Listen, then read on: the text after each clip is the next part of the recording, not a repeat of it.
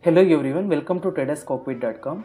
In this video I am going to explain one powerful indicator which will helps you to understand the market direction.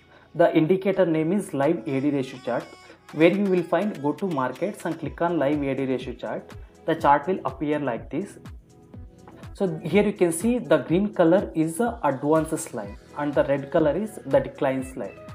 As we knew that around 1800 stocks is registered in NSE. In that around 1800 plus stocks, how many stocks are going bullish, that shows in a green line, and how many stocks are going bearish, that shows in a red line, and it will plotted in live market.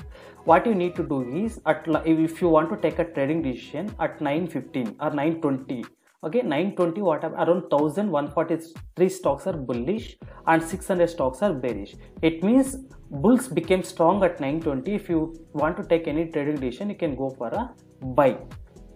And you can see here at 12 o'clock the red line crossing above the green line, it means bears becoming strong and bulls becoming weak.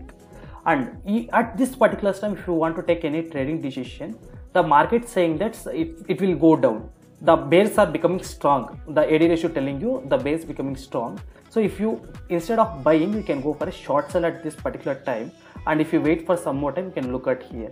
Around 1150 stocks are became strong. The 1150 stocks became downtrend and 660 stocks became bullish.